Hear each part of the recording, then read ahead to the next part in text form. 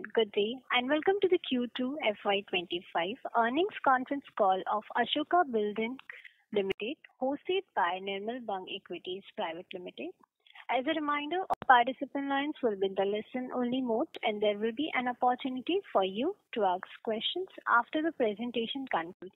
Should you need assistance during the conference call, please signal an operator by pressing star, then zero on a touch-tone phone. Please note that this conference is being recorded. I now hand the conference over to Ms. Jyoti Gupta from Nirmal Bang Equities. Thank you, and over to you, ma'am. Thank you, Muskan. Hello, everyone. On behalf of Nirmal Bang Institutional Equities, I welcome you all to the Ashoka Buildcon Limited Q2 FY25 earnings conference call. We have with us Mr. Satish Parekh, Managing Director, and Mr. Paresh Mehta, Chief Financial Officer. Without further ado, I request Mr. Satish Parekh, sir, to start with his opening comments, after which we can open the floor for question and answers. Thank you, and over to you, sir. Thank you, Jyoti.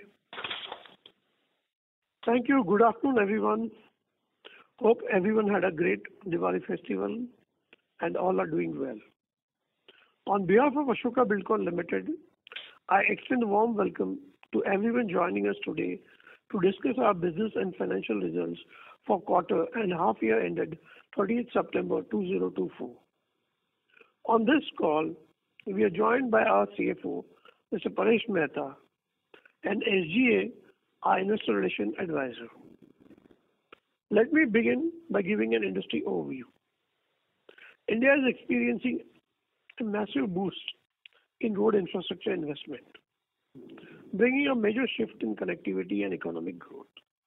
To support rapid growth and improve transport network, the National Highway Authority of India, NHAI, has launched ambitious road development projects, and these actions aim to cut travel times, improve freight improvements, and build a strong road system for the future of India. Through National Monetization Plan, NHAI has attracted substantial investment from both local and global sources using creative financing approaches. This includes focusing on toll, operate and transfer projects and infrastructure investment trusts, which have helped scale up road development efforts like never before. Road investment in India has sped up significantly in recent years. NHAI has awarded 16 TOT bundles, raising about INR 49,000 crore, and has also raised around 25,900 crore through its InvIT under the NMP. A key factor driving this growth is the strong increase in toll revenue, boosted by development like FASTag, regular toll rate adjustments for the inflation and overall economic growth. Over the past 5 years, total toll collection has grown by 2.6 times, reaching around 65,000 crores in FY24. These measures have supported higher passenger and freight traffic, significantly increasing the revenue for the country.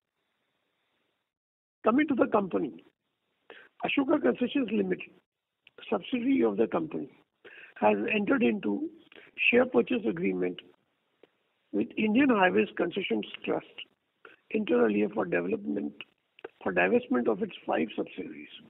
The aggregate enterprise value of the transaction is INR 5,718 crores,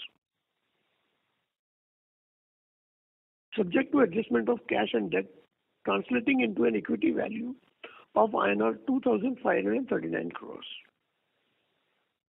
The company has entered into SPA to acquire 34% of equity of ACL, along with 77,41,250 Class A CCDs and 2 crores Class B CCDs from Macquarie SBI Infrastructure Investment Private Limited and SBI Macquarie Infrastructure Trust for rupees 1,526 crores. The company along with its subsidiary, Viva Highways Limited and ACL, has entered into an agreement with investors for the following transaction, which shall be subject to completion of sale of certain project assets of ACL. The company, and thereby providing an exit to the investors from ACL. Post-acquisition of ACL securities held by investors, ACL would become wholly owned subsidiary of the company with effect from the date of acquisition of ACL securities. Viva Highways Limited, a subsidiary of the company, to acquire investments of investors rupees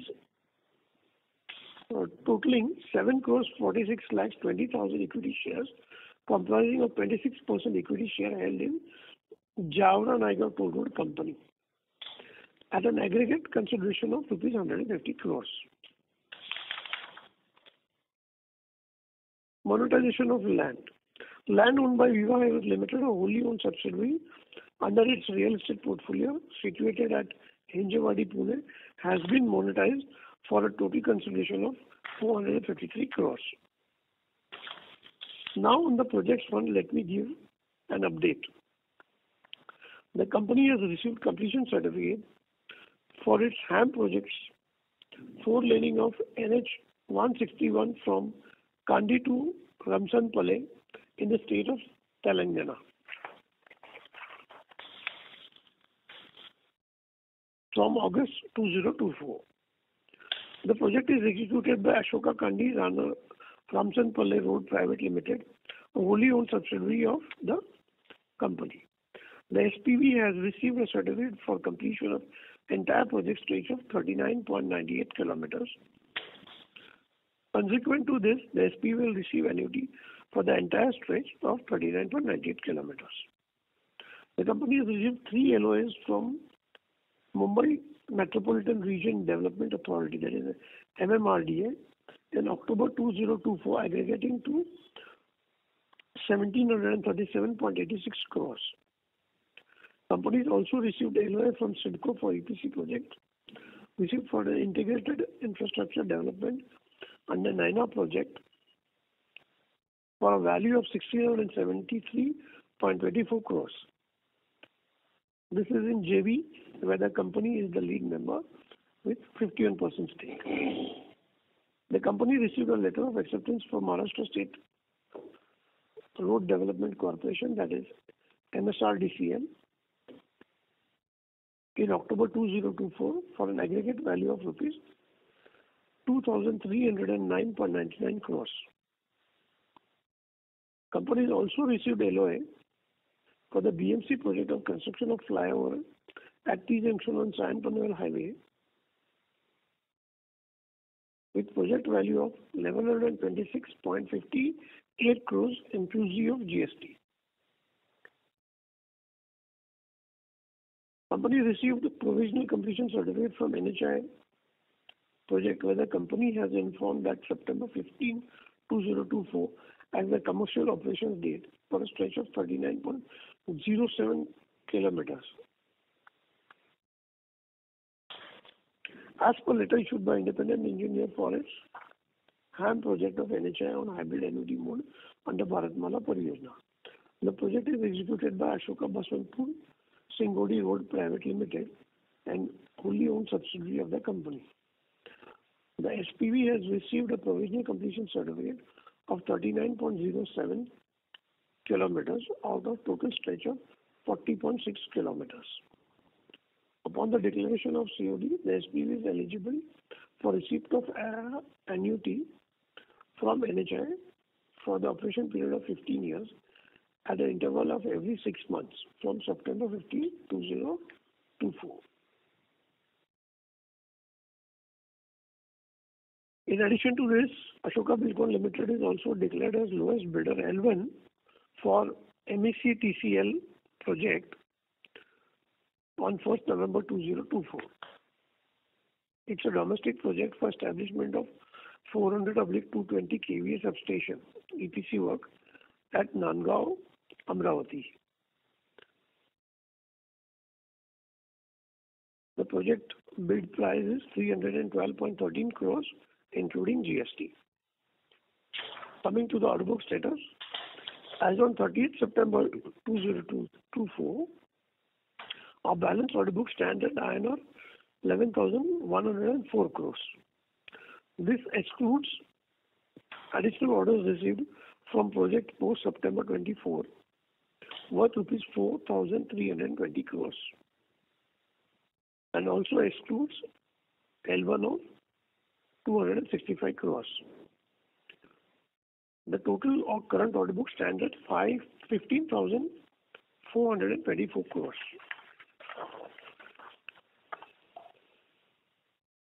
The breakup as on September 30th is roads and railway project comprise around 6,582 crores, which is 59.3% of the total order book. Among the road project order book, HAM projects are to the tune of rupees 844 crores and EPC road projects are worth 5,185 crores. And railway is around 844 crores. Power T&D accounts to rupees 3,939 crores, which is approximately 35.5% of the total order book. The total EPC building segment is 583 crores, which is 5% of the total order book. To conclude, let me say this again, that our primary focus remains on maintaining a sustainable EPC business in segments comprising of highways, railways, power transmission, distribution and buildings. This is all from my side. I would now request Mr. Paresh Mehta to present the financial performance. Thank you. Thank you, sir. Good afternoon, everyone. Starting with the standalone numbers for Q2 and H1 FY25. The total income of Q2 FY25 stood at 1,459 INR crores as compared to INR 1,590 crores in Q2 FY24, with a drop of approximately 8%. EBITDA for the quarter stood at INR 160 crores with an EBITDA margin of 11%.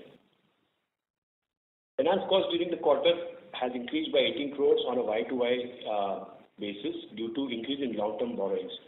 This is largely on account of increase in working capital cycle of power orders and constitutes interest paid to 100% subsidies where the funds have been borrowed from the 100% subsidies. PAT stood at INR 36 crores for the quarter. For H1 25, the total income stood at INR 3,295 crores as compared to INR 3,093 crores, a growth of 7%. EBITDA for the period stood at INR 305 crores, a growth of 14% with EBITDA margins improving by 60 basis points to 9.1%. The reported PBT grew by 4% to 121 crores and PAT is 77 crores. Our revenue contribution for each segment for Q2 FY25 is as follows. Road EPC and road HAM contributed 49%, power EPC contributed 28%, railway stood at 12%, and other segments like building EPC and others contribute to 11%. Coming to the consolidated results, the total income for Q2 FY25 stood at INR 2,489 crores as compared to 2,154 crores in Q2 FY24, registering a growth of 16%. EBITDA for the quarter stood at 945 crores, a growth of 61% Y-on-Y. PAT grew by 334% Y-on-Y to INR 463 crores. For H1 FY25, total income stood at 4,954 crores as compared to 4,090 crores as on Q2 FY24, registering a growth of 21%. EBITDA for the quarter stood at INR 1,573 crores, a growth of 43% year-on-year. PAT stood at rupees 620 crores, growth of 269%. Total consolidated as on 30th September 2024 stood at INR 6,881 crores. The standalone debt is at INR 1,317 crores, which comprises of INR 109 crores of equipment and term loans, and INR 1,209 crores for working capital loans. In Q2 FY25, in our BOT division, the company recorded a gross total collection of INR 316 crores as against INR 297 crores in Q2 FY24, recording a growth of 6%. With this, we now open the floor for question and answers. Thank you. Thank you very much. We will now begin the question and answer session. Anyone who wishes to ask a question may press star and 1 on the touchtone telephone. If you wish to remove yourself from question queue, you may press star and 2. Participants are requested to use handsets while asking a question. Ladies and gentlemen, we'll wait for a moment while the question queue assembles.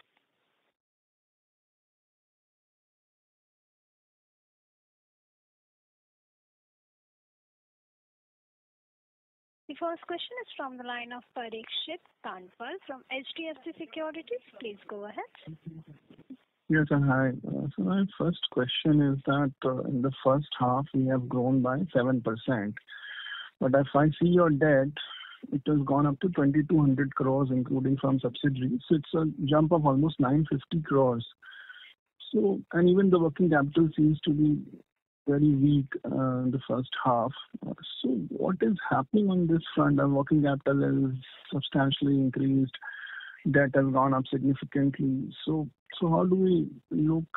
So what are the key reasons for this, and how do we look for these numbers in coming quarters? So this is typically, as one of the pointers we have given is that working capital on the power sector, which we had won a lot of contracts in 23, have been executed largely in this 2 years, 1.5 years, wherein the working capital cycle in the power sector is longer, elongated. That is the reason these working capital cycle has increased, which has been typically funded both by loans from subsidiaries as well as loan from the working capital lenders. So what we expect is by these projects will come to an end by March to June next year, and where we will see this numbers going down by 300 to 400 crores at least.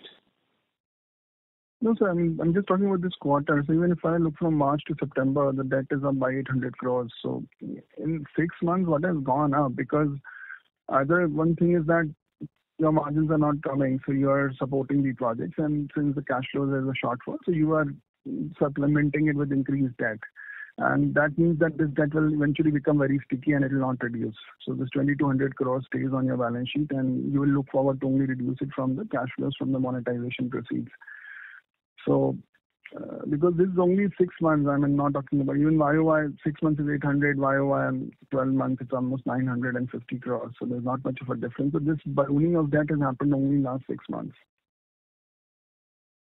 Yeah, so basically, as I said, there is a large requirement of working capital in the power and power sector, and certain receivables in the road sectors where the projects are coming to an end, and there are certain receivables which will be received when as soon as the project is handed over totally, because these are projects coming to an end. So we will see the change. No doubt there is a ramp up in this quarter, but if you also see, as of 30th June, there was a large cash balance which was used for working capital. So if the cash balance would not have been there, and what would have been used for reducing the debt, then this difference should not be that much.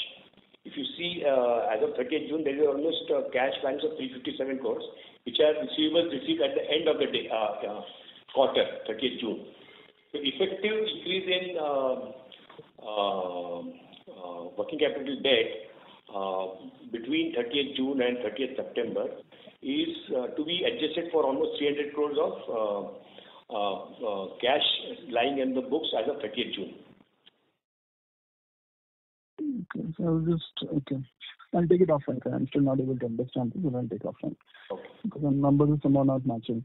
So second question is on the margins. I think in Q4 FY24 you had said that FY23 you had said that the margin pain will continue for two more quarters or 2-3 quarters, and then every quarter that deadline has been shifting by 2-3 quarters. The only thing which has remained constant is that shifting of quarters by 2-3, and we have already behind schedule by almost I think 3-4 quarters, and we're still not able to reach double-digit margins. So my question is that why don't we do cost of completion accounting and take the write-off for all these projects and move to normalized margin? Because this pain, the guidance is not being met, and every time we're missing it. So when do we get to that double-digit number is a big question now, because again, last quarter you said 2-3 quarters. So now do you think that in Q3 or Q4 we'll be back to double-digit margins? No, I don't think so. We'll be back on double-digit margin. It's not due to that we can change the margin. Margins are what have been settled for the past 2-3 years for these projects. And these projects are coming to an end. The new projects, wherever they will take off by probably February or March. The new projects which have already come in, which are better margins. So the double-digit numbers would be seen only in Q1, Q2, FY26. Basically, from the original deadline, it's almost move ahead by almost a year. So we expect it now Q2 FY26 that we will start hitting double-digit margins. Yeah. Right. Okay, just the last question. So what was the total order inflow for in the financial year to date in 25? So around 6,000 crores. The guidance for the full year, so if you can give some color on full year guidance and how's the bid pipeline looking. So that's my last question. So bid pipeline is there around 1 lakh crore. Bidding is there from NHI, out of which 65,000 will be participating. There are bids to be opened of around 9,000 crores, which we already bid, and bid opening is yet balance. And we hope we should pick up around 4,000 to 5,000 crores in balance part of the year. Okay, sure. Thank you. Thank you. The next question is from the line of Mohit Kumar from ICICI Securities. Please go ahead. Yeah, thanks for the opportunity, sir. My first question is, are we still maintaining our guidance of 10% growth in revenues for the entire fiscal F25 and EBITDA of 9.5%, or do you think that EBITDA will miss the EBITDA guidance? So on the execution side, keeping in view the orders which have come in and their expected date of start of activities, we believe that the revenue top line may be flattish for this year. So what we have said thought in the last quarter. As far as EBITDA is concerned, we expect at least it should improve by 0.5% for the next 2 quarters. To the 0.5%. What is 0.5%? 9% is high? 9% for the 2 next 8.5%. 8.5. The number which is achieved in the Q2. Same number. And then Q4. When we start our new orders, that time the revenues will then start looking into that 10 plus numbers. So given the fact that we have been doing below 10% for a very long time, what makes you confident of getting into double digit? Were the projects which you won earlier, were they fixed price contract? What is different about the new orders? Yeah, as we have explained in the last couple of quarters, the margins have been lower on the projects which we have won in the last 2.5-3 years post-COVID. So it is that intrinsic part of it. These orders now being coming to an end will change, and we now continue to bid at double-digit margins, 11 to 12%. So these are for orders which were taken in the past, and the impact of, as they were fixed price contracts, the impact of inflation or increase in prices have had an impact on the margins in the old orders. The last question on the Jaora-Nayagaon and Chennai ORR, are you looking to sell this asset to NIF, where we are right now, or is the earlier agreement null and void? So as far as the NIF SP was concerned, it had a long stop date which has expired quite some time back. So presently it is not on, the SP is not live, but we continue to engage. As far as Chennai order is concerned, we could consolidate our stakes, and we are in the process of structuring the debt on that and then take it to the market for sale. As far as JTC is concerned, we are still awaiting permission from the state government, MSRDC, for transfer of 26% of shares. And in that meanwhile, we will also try to consolidate the balance 26%, which is being held by Macquarie. Understood. Thank you. Thank you. A reminder to all participants, you may press star and 1 to ask question. The next question is from the line of Hari Kumar, an individual investor. Please go ahead. Yeah, am I audible, madam? Yes, sir. Yeah, my question is regarding 35% stake buy for 1,500 crores, and the total sale consideration we are getting is 2,500 crores. Am I right, sir? Yeah, for the BOT projects, correct. Yeah. So for 60% we are getting only 1,000 crores, or I am wrong on my assumption, sir? No, these sale of assets are presently only of the 5 BOT projects which SP has been signed. We also have other assets in ACL which will represent the balance 66% also. So having acquired 34% from SBI Macquarie, post that all the other assets will be part of 100% ownership of ABL. So we have HAM projects, 7 HAM projects under ACL, plus certain shares of Chawra Naigaon, which also is of value to be available to ABL for monetizing. Okay, sir. And my second question, sir, this land sale by our subsidiary has been recorded in this September quarter account, sir, or is not yet included in the books? Yeah, it has been recorded, and it is reflected in the consolidated numbers, because this land sale was held by the 100% subsidiary of Ashoka Buildcon, Q2FY25 Limited, and that's the reason we see the consolidated numbers quite robust. Okay, it's not shown as other income. It has been shown as regular income. Yeah, it's because land purchase sale is part of VHL's business, so it is shown as regular revenue. Okay, sir. My last question, sir, regarding the end of the year, can you give an estimate of the consolidated debt profile because of the sale? How much are we going to end up estimate, please, sir? So by the end of this quarter, by the end of this year, we probably this 6,800 will be reduced by debt which is already on the 5 BOT projects of 2,400. If that deal happens, that will go down. Certain debt on the HAM projects also will go down, which we intend to sell. So today, difficult to estimate what exactly, but we expect that at least 3,500 crores of debt definitely will go down before March, and then balance will happen in post-March. Okay, thank you a lot, sir. Thank you. Thank you. A reminder to all participants, you may press star and 1 to ask question. The next question is from the line of Vishal Periwal from Antique Stock Broking. Please go ahead.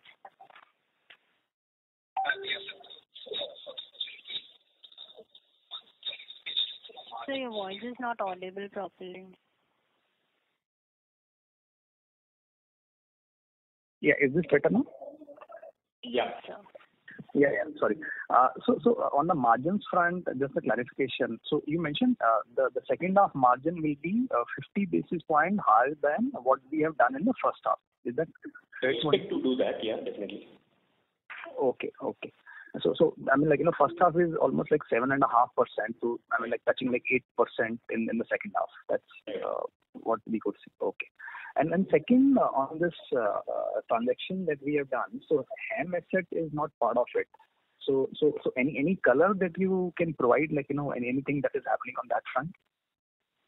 So we are, as we have stated in the past, and we are in constant engaging, and we expect that in the next couple of weeks we should be able to sign on the SPA for the HAM projects also.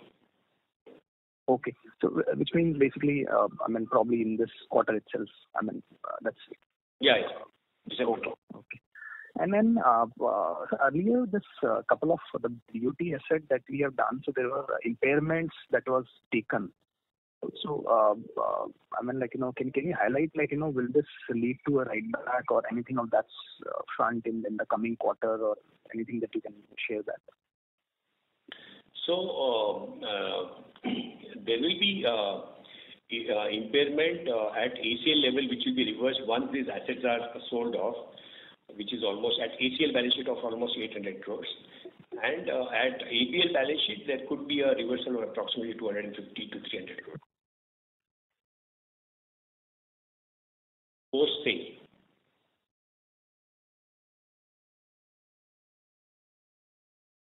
Hello. Participants left the queue.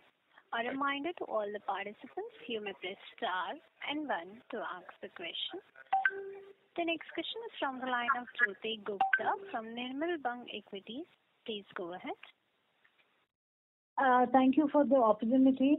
As I heard correctly, you said that the current order book would be executed in the next, let's say, 3 quarters, and then you would be bidding in for projects which will give you double-digit margin. What projects would that be, sir? No. What we have clarified is that the new projects which we have won, the execution of them will largely start somewhere in the last month of FY25. Okay. And then it will be full swing in FY25-26, wherein then we will be in a position to book a double-digit margin. Okay. All right. So what is the current, how do we see this quarter? We see that the second quarter was impacted because of several reasons. How should we see third quarter now? How has the execution picked up pace, and fourth quarter you are more positive? So are there green shoots here? So as we said, probably we will end up this year 25 in a flattish sense. So we'll have a marginal growth in the revenue based on the existing order book, which is getting over a bit of time. So overall, we will do the similar turnover which we did in last half year, H2. Okay. And what would be the outlook for FY26, sir? FY26, based on this order book and maybe next order book, we should definitely look at, after getting new orders, to grow by 10 to 15%. Okay. Thank you, sir. Thank you. A reminder to all participants, you may press star and 1 to ask questions. The next question is from the line of Parikshit Kanpal from HDFC Securities. Please go ahead. So this land sale is reflecting in which line item in the consolidated? In revenue only, I just tell you.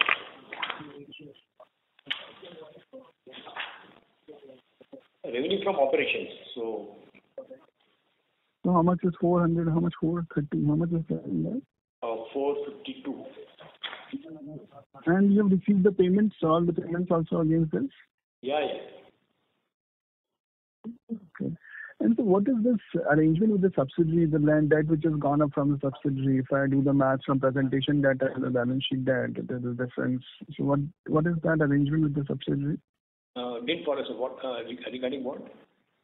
So this 950 crores difference between the presentation debt of 1317 and the balance sheet debt of 22,250 crores. There's a difference of 950. So which has increased over the years. This number has been increasing, the difference between the two. So what is that? 950 crores is loans issued from the subsidiaries. This is for working capital. Which has been used for working capital. So instead of banks, you're borrowing it from subsidiary, this 950 crores. 100% subsidiary, like whatever land was monetized, this 430 crores, most of it was upstream to ABL for ABL's operations. Now do you think this is the peak debt, or or with now the growth improving, this is working capital debt of 2,250, including the 950 crore subsidiary debt. So this will keep ballooning from here also as the growth picks up, or this is a peak debt now? From a turnover perspective, it's a peak debt, but from perspective of realization of monetization money and a mix of new HAM projects and BOT projects coming up, we really cannot immediately say how this will peak out. But I think we should be close to a peak. But what could be the non-recurring part in this? Because we were under assumption that once you do the BOT deal or HAM deals, there will be some release of cash, which is not ready. Agreed. Huh? There will not be. But this will happen maybe next year, 25-26. So this will rest at these levels. This 2,200 crores will keep sitting now for some quarters before it starts reducing. Yeah, by Q4 or Q1 26, it will start reducing. So without the repayment, repayment from the monetization proceeds. So on an absolute basis, as the margins come back and we generate operating cash flows, this number will start reducing. Yeah, definitely. But increasing from here on, you don't see a significant headroom for this to grow from here now.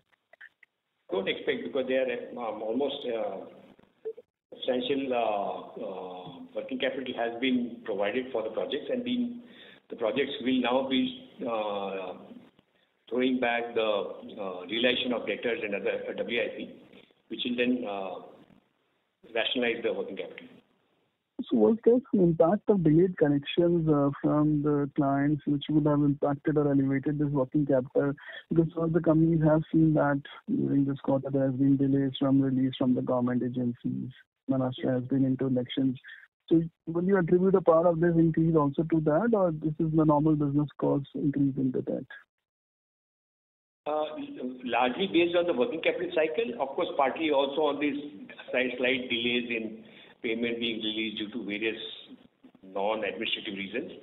But working capital cycle typically plays that way. So power projects which have been which require initial capital for procurement of material and other things, they take up a lot of working capital requirement, because on the purchase side there's a lot of competition of buying, so you need to pay the vendors.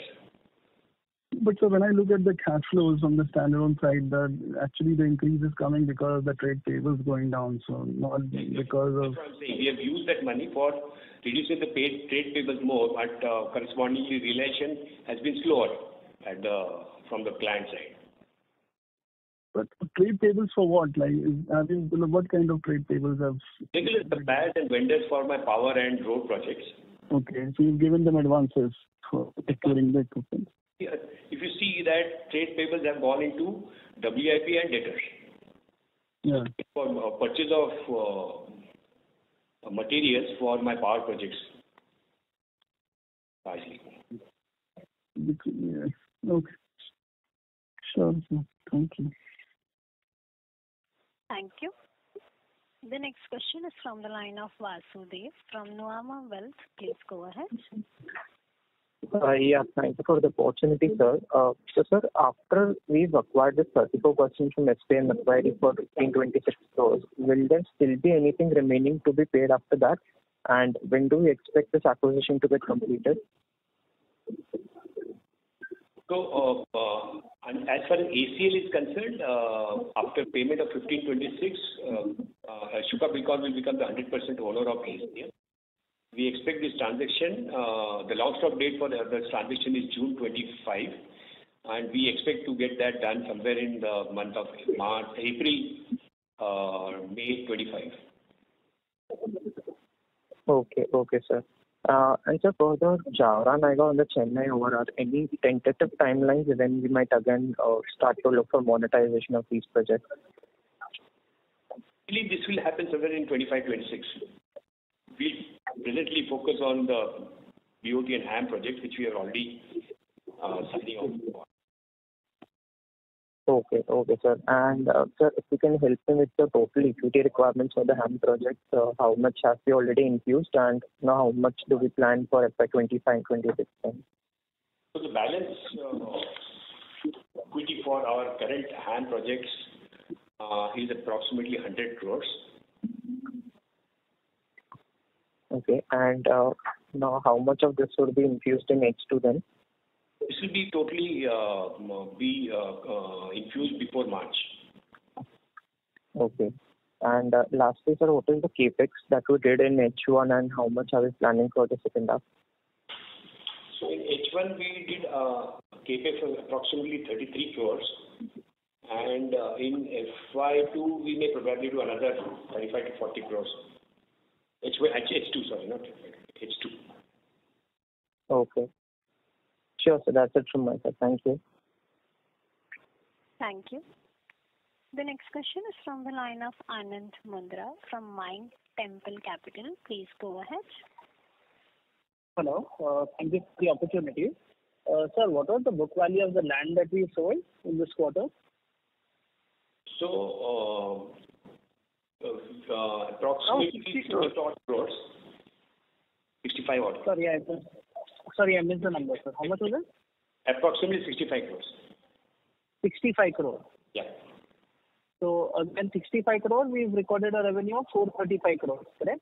Yeah, plus other expenses, net, we have recorded a profit of 370 crores. 370 crores, all right. And sir, after this monetization, what is the land bank that we have remaining, the book value of the land bank that we have? So we would have approximately 210 crores of land bank with our subsidiaries, which will be available for sale, and which could have maybe a value 3 to 4 times at least. These are land banks on an average hold of 6 to 7 years. Okay. All right. So, sir, in spite of these 435 crores flowing in this quarter, the consolidated has not reduced, and the receivable power projects are executed. Is that understanding correct? Once these power projects are work and that stage is over, that should again normalize and start. Largely, this amount has been utilized for payment of the payables of our power and EPC projects. Got it. And sir, what was the total equity? I'm sorry to interrupt, sir. Your voice is breaking, sir. Is this better? Hello? Yeah, now it's better. So what is the total equity plus loss funding that we've done for the 5 BOT projects that we're going to monetize? Approximately 2,300. 2,300. Against that, we are getting about 2,500, right? 2,500, right. 2,600 crores. Right. And 1,500 odd crores is what you're going to pay to SBI Macquarie, which is already provided for in the book. Right. All right. And sir, what was if you have that number handy, these 5 BOT projects would have contributed to how much PAT for FY 23 and 24? I would not have it offhand. But were they profit making? Pardon? Were they making profit? So EBITDA definitely will be positive, and most of the projects would be plus also. Maybe you can take it offline and I could give you that data. Got it, sir. And sir, this land parcel that we sold, has this been sold to some related party? No, it has been sold. We have declared that it has been sold to Microsoft India. Okay. Oh, but that's it from mine. Thank you. Right. Thank you. Is there no further questions from the participants? I would now like to hand the conference over to the management for closing comments. Over to you, sir. I hope we have been able to answer most of your queries.